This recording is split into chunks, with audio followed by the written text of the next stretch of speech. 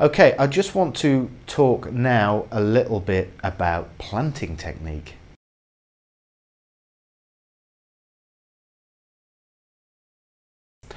Okay, so let me explain what planting technique is. As a byproduct of economic movement, if we go back to our third movement again, when you get the same stroke going to the next string, as a byproduct, the pick makes contact with the adjacent string. So not only are you moving the pick, you're actually placing it on the string ready to play the next note, next string. That is preparation. You're preparing the pick ready to play. There's a number of different benefits from that. One is that, as we've already discussed, you're minimizing the movement from one string to the next. But the other advantage to it is that you're preparing the pick. So when you're in contact with the string, you can't possibly miss that string because you've already prepared the pick on that string. So I use this technique and I call it planting technique. Again, this technique is used in classical guitar, and for those of you who don't know, I studied classical guitar to degree level, so I kind of made the correlation with that and with this technique, economy picking, and the economic movement of it. And planting is a byproduct. So a lot of the time I will practice scales using planting technique, but you don't have to literally use planting technique just with economic movement, just going with the next string to the next string with the same stroke. You can apply it to inside movement. You can also apply it to outside movement. So alternate pickers can practice this.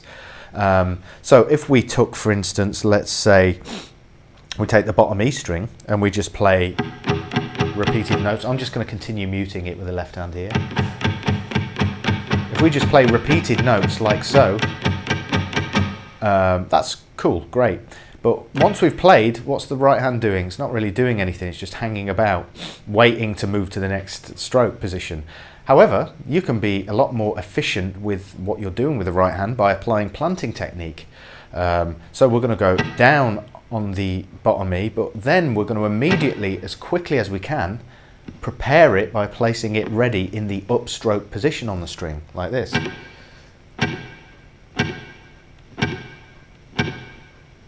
Then we can repeat.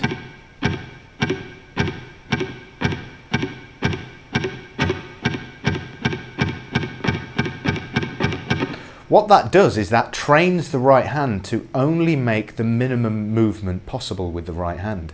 Rather than, see all that excessive movement there? You can get this. Okay, of course, it's going to sound staccato because you're having to mute the string, but this doesn't matter. This is not a replacement for playing the guitar. This is a technique with which you can train your right hand to make the minimum movement possible.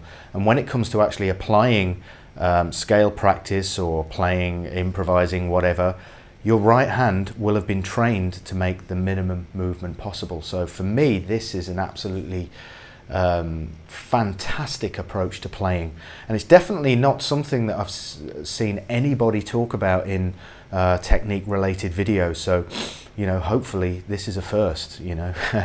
I know guys have been using it before, but for me, this I think is a fantastic way to be practicing your scales and to work on economy of movement with the right hand. So planting is definitely something I would incorporate it into your practice routine.